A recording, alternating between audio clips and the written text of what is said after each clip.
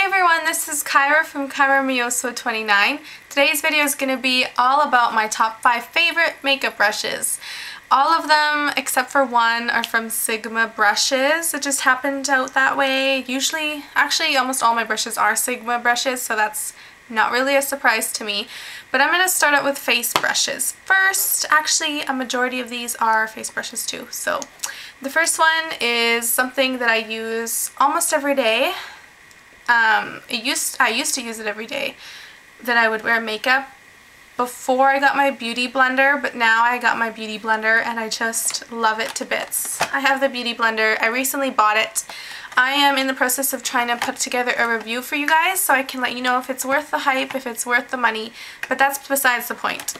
I'm going to put that down because that's not what this video is about, but let's get back to it. This is my favorite brush. This is the Sigma Flat Top Synthetic Kabuki F80.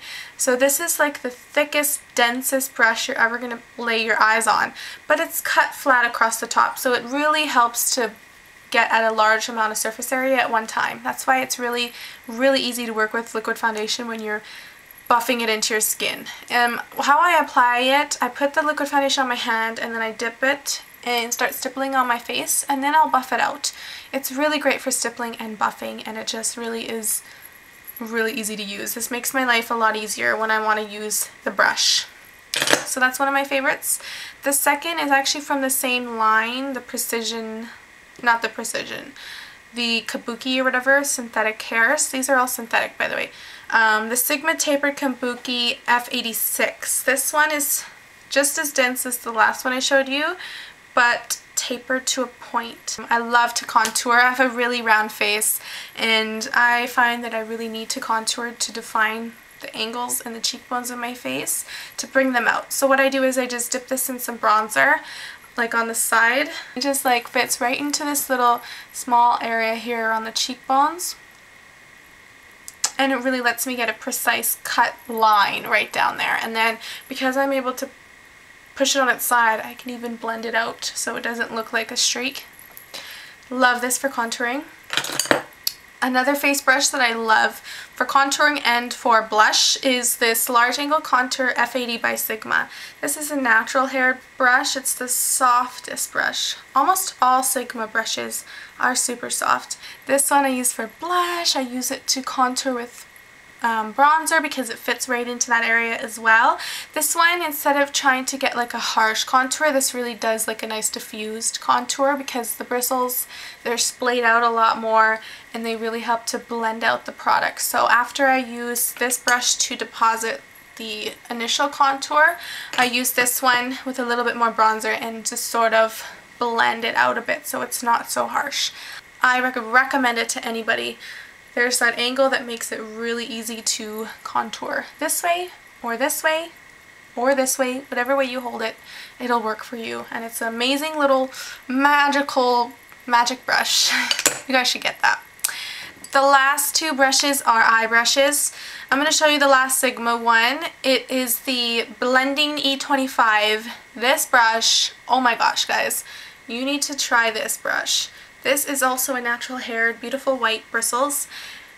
I have the little baby sample size. I actually got this for free as a gift for spending over $35 on an order.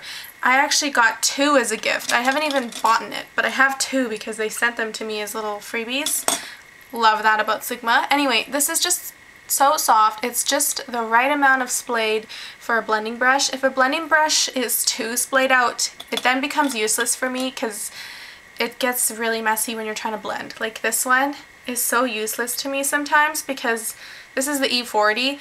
It's so puffy and fluffy that I cannot get a precise blend with this brush. But this one, you can really tell how much more smaller it is, and it's just more dense, I guess, more compactly packed into the ferrule, that it just really lets you diffuse that crease color without getting it all over the place. So love this for blending. Love this for blending. Did I say I loved it? Because I love it. The last brush is actually from Lancome. I don't even have a number or name for this brush. It actually came with a gift with purchase, a Christmas Blockbuster set for last Christmas. I talked about it in my haul, my birthday haul. if you want to see more info about this brush, but it's just like a flat brush that's fluffy, and it's got some give in it, so there's hardly any fallout when you use it, because the stiffer the brush, the more fallout you're going to get. But this one is nice and soft, and it's synthetic hair, but it works great as packing down the color. If I have like an all over the lid color like Satin Taupe by MAC, if I just want to use this Satin Taupe color and sort of sheer it out all over the lid, and that's the only shadow that I want to use, this brush is totally perfect to just pick that up, put it all over the lid, and then blend it up because it's a little bit fluffy, so it lets you have that nice little blended look.